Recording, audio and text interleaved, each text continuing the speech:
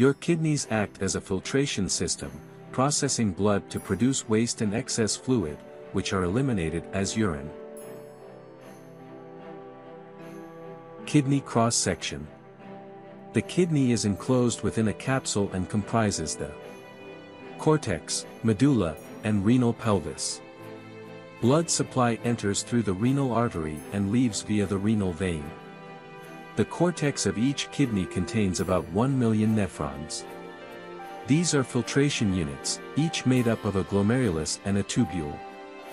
The glomerulus consists of a capillary network surrounded by the glomerular, Bowman's, capsule.